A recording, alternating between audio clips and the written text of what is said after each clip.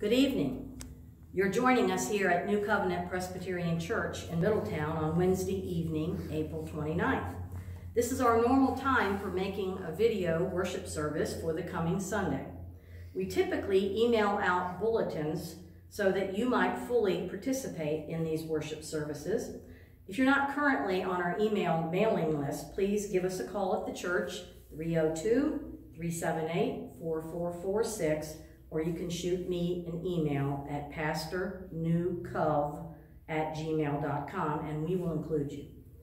Today we're focusing on the Gospel of John, chapter 10, where we hear of Jesus and the role of the Good Shepherd. Our Gospel lesson today ends with my favorite verse, "I came that they may have life and have it abundantly." This is the kind of life that I believe God wants all of us to have. And I invite you to join in on our online services. And when we gather for our in-person worship services, we invite you to come and join us. Those who participate in our ministry here at New Covenant realize that we feel like family to one another, and we welcome one and all to join our family of faith. We're so blessed to have a good shepherd who cares for our every need. We know our shepherd's voice, and we willingly follow where he leads, because we know how much he loves us. Sheep learn that their shepherd cares enough about them to lead them where places where they can find food and water, and places where they can sleep and be safe. You'll see that I have a display on our communion table to help you identify with the role of the biblical shepherd. Our good shepherd does pretty much the same for us. Most of us have what we need, but there are some in our community who are hungry and in deep need. God wants us to reach out and help them. One of our members, Jane Adams, who is our liaison with Neighborhood House in Middletown, has been working to find a way to help provide food for those in need in our community. I just heard today that Neighborhood House will be open next Monday from 10 to 2 to distribute food to those in need. At this time, it is the only set time they are planning on being open. We are hoping that there will be additional times. Jane and I will help to distribute the food, but we need you to help by collecting non-perishable food items at the church. I will be at the church this Sunday from 12 till 2 p.m., and I encourage and invite you to bring whatever food items you can so that we might feed the hungry in our community. Also, the YMCA in Middletown is having a food distribution next Thursday, the 7th, from 9 to 12, as long as their supplies last. We will keep you informed about other opportunities as we become aware of them. Jesus is our spiritual shepherd, but he calls us to shepherd those in need just as he did. And so, dear friends, please join us in collecting food so that many in our community will have their hunger met, both physically and spiritually. Truly, we want all of those in our community to experience the abundant life that Jesus offers. Thank you. And now we will move on to our worship service. Welcome to New Covenant Presbyterian Church's online Sunday worship service. This is the fourth Sunday after Easter, May 3rd, 2020. We want to welcome you all to this service, and now let us join in reading and preparing ourselves for worship. How is the worldly version of abundant living different from abundant life in Christ? Here is a story to consider, which is entitled, "Life is Like a Cup of Coffee." A group of alumni, highly established in their careers, got together to visit their old university professor. Conversation soon turned into complaints about stress in work and life. Offering his guests coffee, the professor went to the kitchen and returned with a large pot of coffee and an assortment of cups, some porcelain, others plastic or glass, crystal, some plain looking, others expensive, some exquisite, inviting them to help themselves to the coffee. When all the students had a cup of coffee in hand, the professor said, "If you noticed, all of the nice-looking, expensive cups have been chosen. leaving behind the plain and cheap ones. While it is normal for you to want only the best for yourselves, that is the source of your problems and stress. Be assured that the cup itself adds no quality to the coffee. In most cases, it is just more expensive, and in some cases, even hides what we drink. What all of you really wanted was coffee, not the cup, but you consciously went for the best cups, and then you began eyeing each other's cups. Now consider this. Life is the coffee, the jobs, money, and positions in society, and the cups. They are just tools to hold and contain life, and the type of cup we have does not define nor change the quality of life we live. Sometimes, by concentrating only on the cup, we fail to enjoy the coffee. Savor the coffee, not the cups. The happiest people don't have the best of everything. They just make the best of everything. Live simply, love generously, care deeply, speak kindly. And now join me in the call to worship. What a joy it is to be able to join together to form the body of Christ. We find such encouragement from gathering together in the presence of our God. Remember what it felt like when we were able to actually come together in the same room to worship Almighty God? Yes, we realize that maybe we took those opportunities for granted, and yet we give thanks for having the opportunity to worship with our church family, though we may not be gathered in the same worship space. Let us remember that we are the people of God, no matter where we worship. And we praise God for every opportunity we have to be part of the body of Christ. And now let's have a good time singing our hymn of praise, "The King of Love, My Shepherd Is."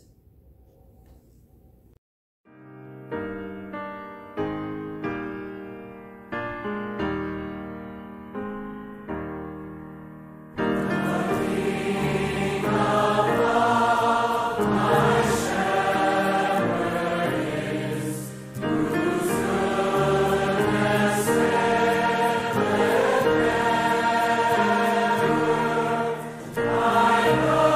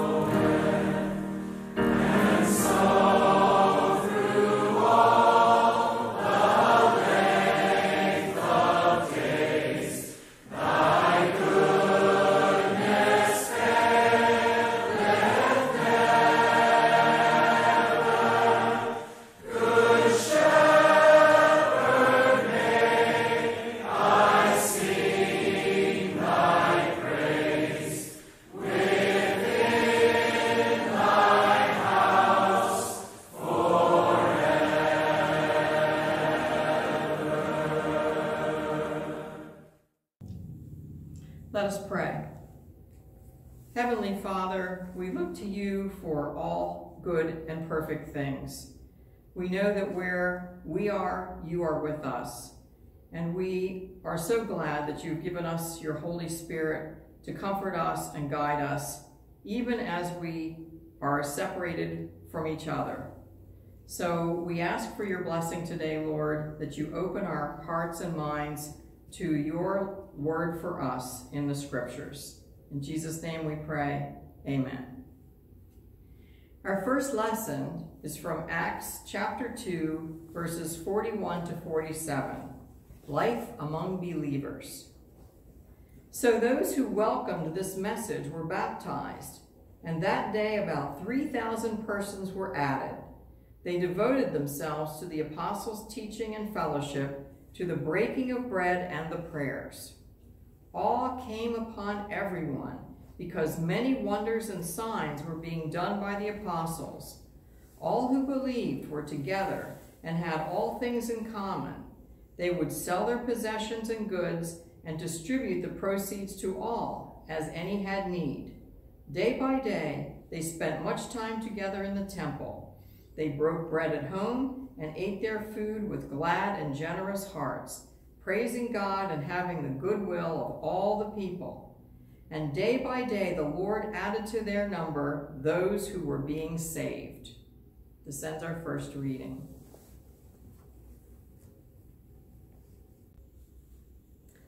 Our second lesson today, as I mentioned before, comes from the Gospel of John, chapter 10, verses 1 through 10. Listen for the word of God.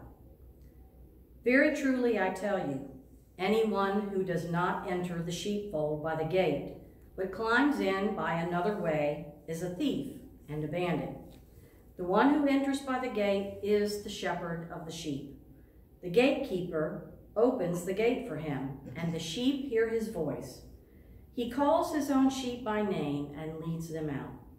When he has brought out all his own, he goes ahead of them, and the sheep follow him because they know his voice. They will not follow a stranger, but they will run from him because they do not know the voice of strangers. Jesus used this figure of speech with them, but they did not understand what he was saying to them. So again, Jesus said to them, very truly I tell you, I am the gate for the sheep. All who came before me are thieves and bandits, but the sheep did not listen to them. I am the gate. Whoever enters by me will be saved, and will come in and go out and find pasture. The thief comes only to steal and kill and destroy. I came that they may have life and have it abundantly. This is the word of the Lord. Thanks be to God. Our gospel text today puts forth this notion that Jesus wants us to have abundant lives. So we have to ask ourselves, do we really consider our lives to be abundant? Perhaps it would be helpful to consider the difference between what it means to be happy and living abundantly.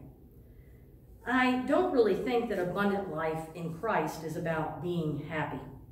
But there are lots of people who are constantly Googling how to be happy. And believe it or not, if you do the same, you'll get more than 800,000 hits on this topic of interest. You can find all kinds of suggestions about how to be happy with yourself, how to be happy if you're single, how to be happy at work, and the list goes on and on. Christian writer C.S. Lewis wrote a book with one chapter which was entitled, We Have No Right to Happiness, in which he warns us that the good news is more than a promise that we'll be happy.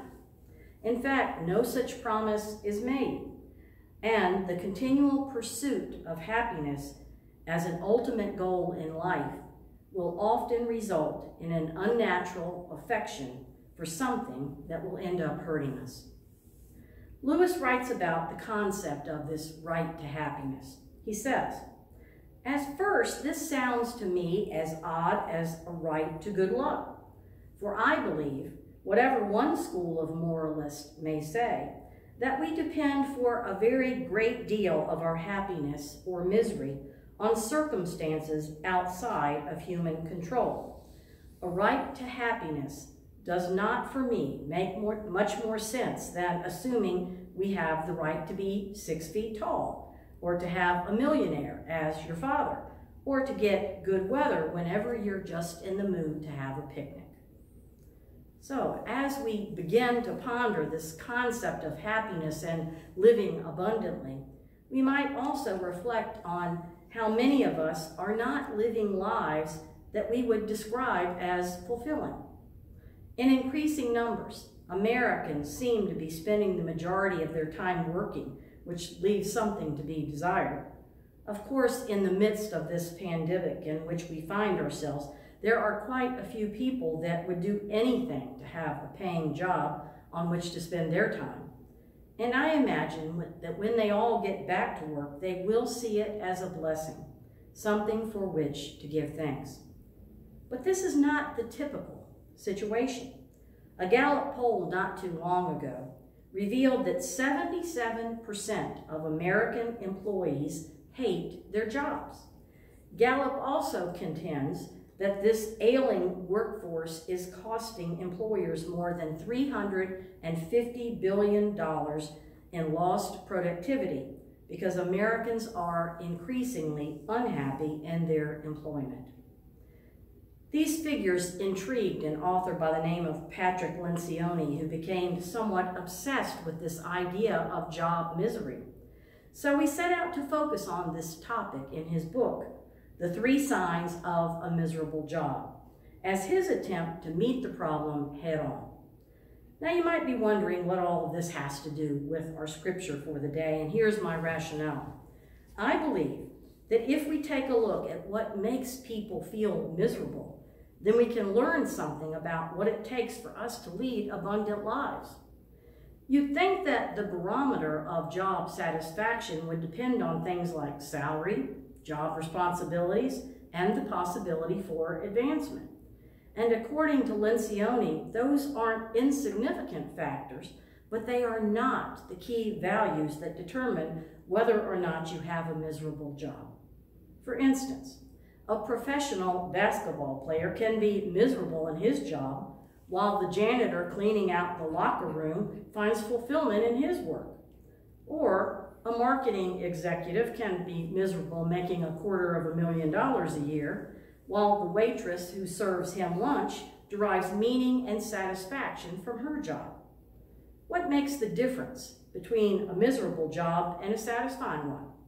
According to Lencioni, it's the relationships formed on the job, particularly the relationship between manager and employee, that determine whether your job is a dream or a nightmare. He points to 3 critical signs that, when put together, lead a person to misery. So I'll begin by sharing with you what those 3 signs are, and then review them in reference to our John 10 text. So be prepared for those lists of 3. Here's the first set. The most telling indicator of job misery is anonymity. People cannot be fulfilled in their work if they are not known, says Lencioni. People need to have a sense of being understood and appreciated for their unique personality and gifts, and that feedback needs to come from someone in a position of authority.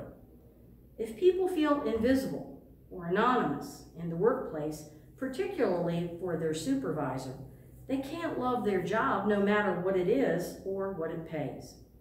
We're not talking about the need for constant praise here, just a sense that someone in authority cares about the people in their charge. The second sign is irrelevance, or knowing that your job matters to someone, to anyone. What this means is that without an employee seeing a connection between his or her work and the satisfaction of another person or group of people who simply want to have lasting fulfillment, that's what makes the difference. A job must have some kind of purpose and impact on others, even if it's just flipping hamburgers. We all want to feel that what we do matters and that someone will miss us if we're gone. Lencioni invented the word immeasurement to describe the third sign. Immeasurement illuminates the fact that employees must need to be able to mark or understand the progress they're making, have some sense of measuring it. Employees don't want their jobs to be merely judged subjectively by the opinions of others, which can lead to politics and posturing in the workplace. They want to know how they measure up based on an agreed upon set of criteria. Measurements don't necessarily have to be numerical, but they do need to be tangible. Take a grocery store bagger, for example. How many bags he fills in an hour might be one measurement, but he might also measure how many times he enables a customer to smile, or the time it takes for him to move customers through the line.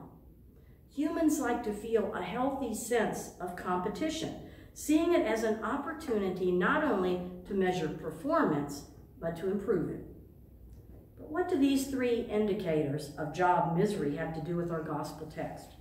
Let's see how Lencioni's book can help us unpack the meaning of our lesson for the day.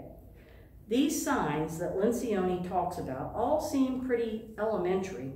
That's something that pretty much anybody who works with people would understand. It should be a given that leaders know their people well and care about them, that they help them see how their place makes a difference and gives them markers to assess their progress. Unfortunately, it doesn't always seem to work that way. It's no wonder then that job misery, more often than not, spills over into other aspects of a person's life. Health problems, addictions, broken relationships at home, these all seem to be byproducts of a miserable job. We weren't created to work this way, or live this way for that matter. God created us to enjoy a fulfilling, life-giving relationship both with God and with one another. We were created to live with a purpose and to measure our lives not in terms of the dollars we earn or the amount of stuff we own or produce, but by the amount of love we give and receive. Jesus came that we might have life and have it abundantly. If there are markers for a miserable job and ostensibly a miserable life, Jesus offers a completely different set of signs to mark a life that can be fulfilling and fulfilled. As John 10 opens, Jesus is still engaged in a rather heated exchange with the Pharisees, a conversation sparked by Jesus' healing of the man born blind in the previous chapter. The Pharisees were acting like the ultimate bad boss, being ruthless rather than compassionate and joyful at the man's healing. Notice that the blind man is never named. He's anonymous. And the Pharisees seem to care less about the man himself than about the legality or illegality of the man being healed on the Sabbath. In response, Jesus draws on a different vocational metaphor to counter the legalism of the Pharisees. It would have been hard to imagine that a job was more miserable than being a first-century shepherd. Besides the grinding boredom of moving sheep back and forth from water to pasture to the sheepfold, shepherds faced very long periods of time away from home and family. Living most of the time in the open, they were often pounded by very harsh weather. Their nomadic life meant that they could dine on only the most basic of foods. Besides them, their flocks were in constant danger from animal predators like lions, bears, wolves, and even human predators like sheep-stealing thieves. Shepherds were among the poorest of the poor. It's interesting that in John chapter 10, Jesus chooses to put himself in the shepherding role to describe his relationship to his followers. In doing so, he placed himself firmly in the prophetic tradition of Ezekiel 34, which describes God as the good shepherd who cares for his sheep. By calling himself the good shepherd, Jesus identifies himself as fulfilling his role and the promises of God. Back up a bit to verses 1 through 10, though, and you see that Jesus is setting up a contrast between the shepherd who cares for his flock and the thieves and bandits who come only to steal and kill and destroy. The Pharisees may have seen themselves as the benevolent bosses of the people, but Jesus makes it quite clear that their oppressive religious posturing was bringing the people nothing but misery. They were clueless managers who just didn't get it. Jesus, on the other hand, understood the needs of his flock, and he invested in bringing abundant life to those for whom he cared. Here then is the second set of threes, which correspond to Lencioni's indicators of job misery and which can lead us to abundant living. First, rather than anonymity, being known is essential for abundant living. No anonymity here. The abundant life has everything to do with the relationship of the shepherd to the sheep. For Jesus, the first and foremost sign of the abundant life had to do with knowing and being known. He calls his own sheep by name and leads them out, says Jesus of the shepherd, and the sheep follow him because they know his voice. If a basic human need is to be valued by someone in authority, Jesus is all over this. We don't serve a dispassionate, disconnected God who sits in a divine office dispensing orders. In Christ, God knows us by name and values and cares for each of us. In a world where people find themselves wanting more of something or someone, Jesus offers an abundance of love, grace, and hope. Moreover, the church has always recognized the value of being known not only by God in Jesus Christ, but by each other. So the church has always put an emphasis on hospitality and community. Church is to be a cheery place where many people know your name, at least enough people to satisfy the human need for being known. Second, rather than irrelevance, relevance to life is essential to abundant living. The love of God in Christ is not just a sentimental thought. Jesus would lay down his life and be the gate through whom all of his sheep, his people, would come in and be saved. The love and care of the Good Shepherd has a very definite purpose. We are people who can make a difference, just like Jesus did as a shepherd. We are not just saved from the dangers of being apart from God. We are also saved for the mission of sharing the abundant love of God with others. Jesus came to bring us abundant life and says to us, "As the Father sent me, so I send you."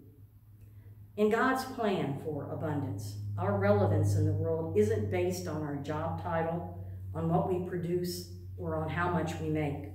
No one gets out of bed in the morning to program software or assemble furniture or do whatever it is that accountants do, says Lencioni. They get out of bed to live their lives, and their work tasks are merely part of their lives.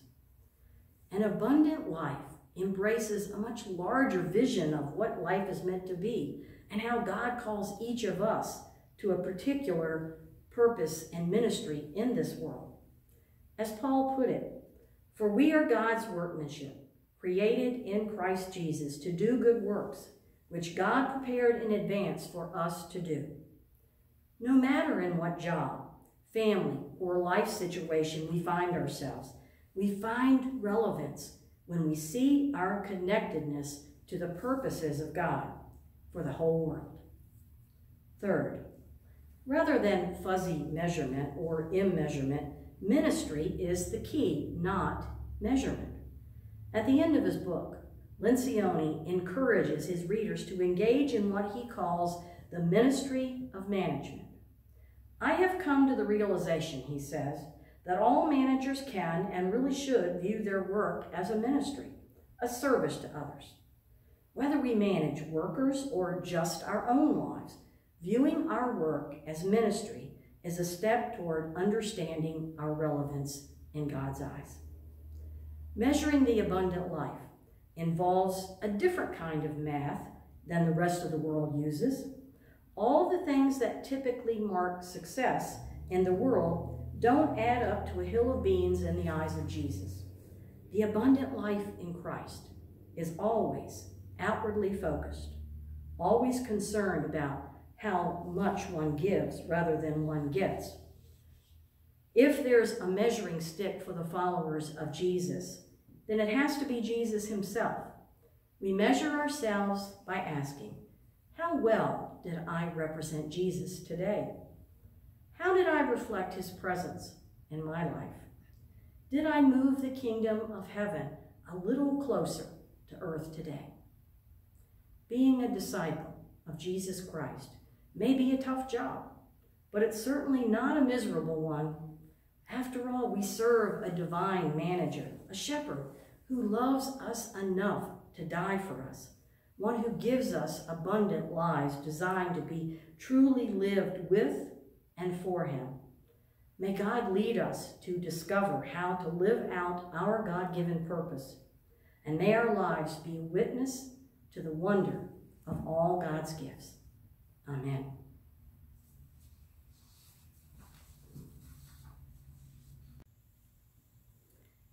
This morning, as it is our custom on first Sundays of each month, we gather remotely in order to keep us all healthy and safe.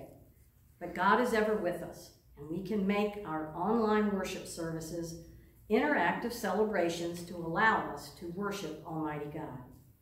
We're so glad that you are joining us as I lead us through the sacrament of the Lord's Supper, and I hope that you will actively participate in sharing the elements of bread and juice that we might be strengthened by them.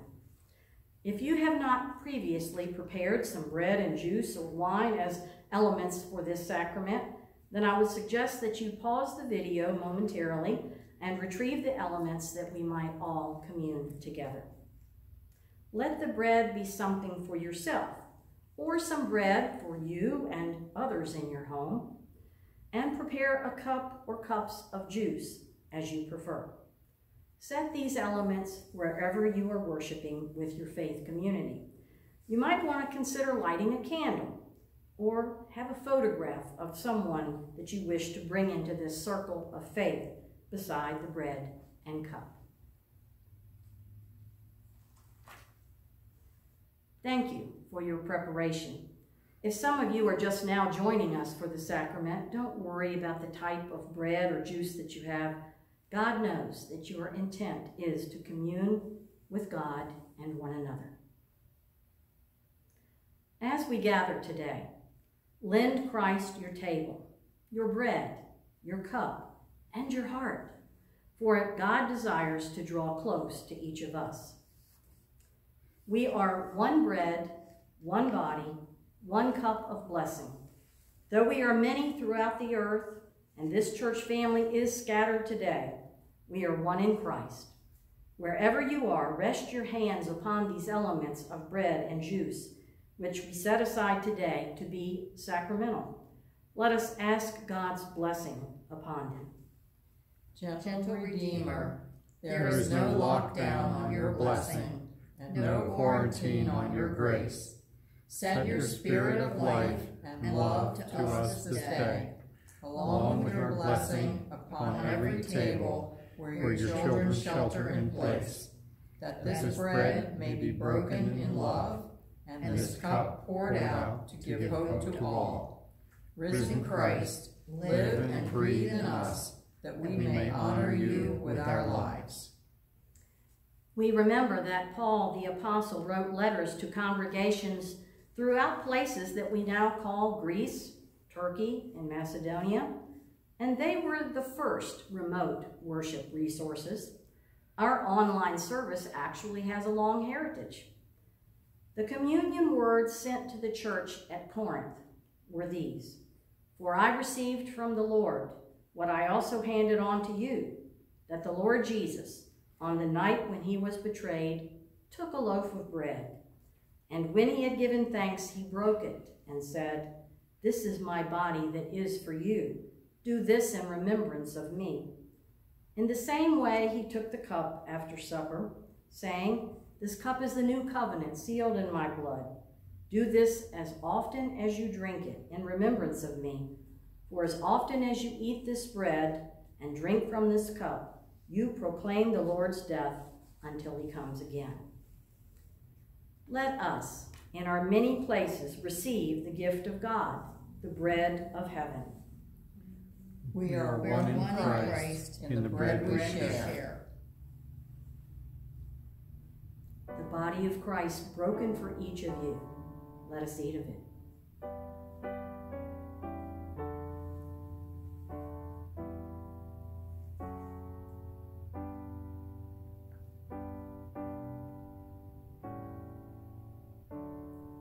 Let us, in our many places, receive the gift of God, the cup of blessing.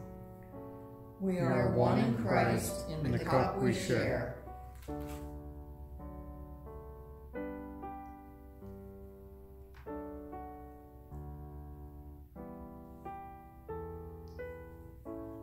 Let us pray. In thanksgiving for this meal of grace, O God, we come rejoicing that the very method of our worship, we have embodied in it the truth that Christ's love is not limited by buildings made with human hands, nor contained in human ceremonies, but blows as free as the Spirit in all places. Spirit of Christ, you have blessed our tables and our lives. May the eating of this bread give us courage to speak faith and act love, not only in church sanctuaries, but in your precious world. And may the drinking of this cup renew our hope, even in the midst of pandemic. Wrap your hopeful presence around all those bodies, spirits, and hearts that need healing. And let us become your compassion and safe refuge. Amen. Amen.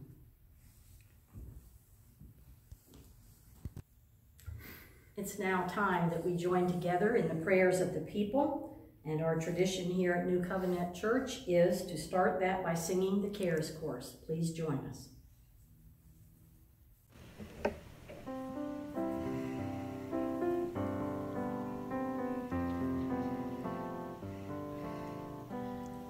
I cast all my cares upon you.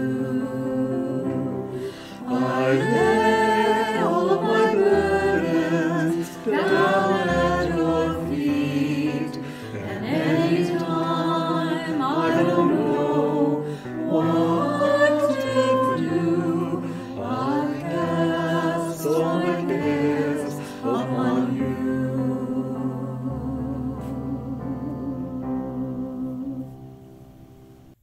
Please pray with me. O God, we reflect back on the life of Christ, and we cannot understand what happened at the end. The triumphal entry, the Last Supper, arrest, betrayal, trial, and his crucifixion. How brief was his life and how fast his fall. How faithless were his friends and how fateful his foes. And then we remember that we are his disciples. He is our master and leader, our teacher and friend. We are sinners and he is our Savior. And we realize that we would have betrayed him as well.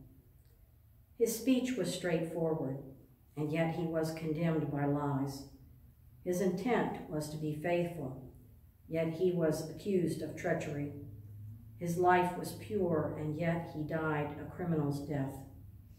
O God, you command us to follow in his steps. You say his wounds have healed us. O shepherd and guardian of our souls, though the way be difficult, we believe.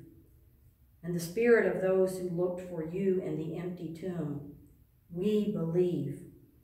In the spirit of those who stood before you in the upper room, we believe. And in the spirit of those who walked with you on the road to Emmaus, and those who broke bread with you on that morning by the sea, we believe. Lamb of God, Lend us your presence now, that we might see your will and have the strength to follow where you lead.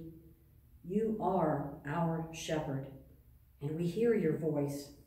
We will follow, knowing that where you lead us, you will be with us, and you will care for our every need. Be our vision, our wisdom, and our guide, for you know the purpose for which you created us. God of love, we come in prayer for those who need you in a special way. There are many among us and our acquaintances and extended families who suffer a variety of illnesses. We pray that they would be restored and renewed. You have the power to conquer death, and we look to you for help. Remind us daily that nothing can remove us from your love, and that no matter what our circumstances may be, your word to us is fear not. Use us to care for those in need, and grant us all your peace. For we make this prayer in the name of Jesus Christ, who taught us to pray together, saying, Our Father, who art in heaven, hallowed be thy name. Thy kingdom come, thy will be done, on earth as it is in heaven. Give us this day our daily bread, and forgive us our debts, as we forgive our debtors. And lead us not into temptation, but deliver us from evil. For thine is the kingdom, and the power, and the glory forever. Amen. We are not gathered together in our sanctuary, and yet we encourage each of you to give generously of whatever you have, and we would greatly appreciate your support for our ministry. Our closing hymn now is There's a Wideness in God's Mercy. Please join us in singing.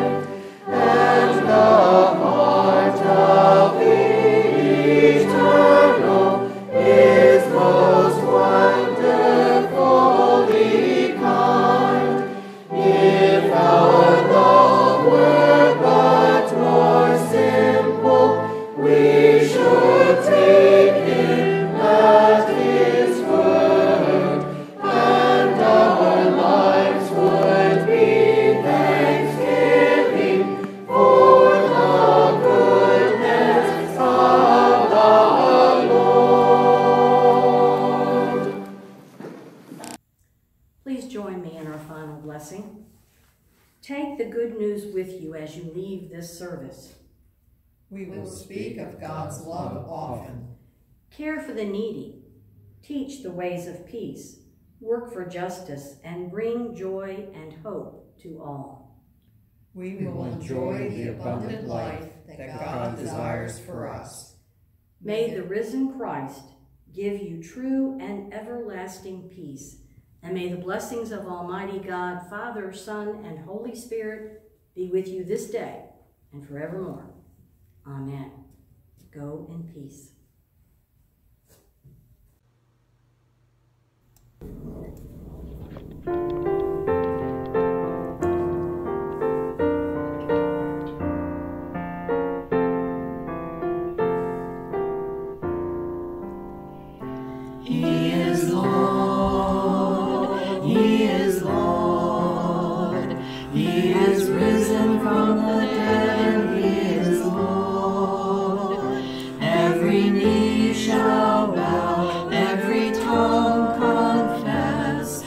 that Jesus Christ is Lord.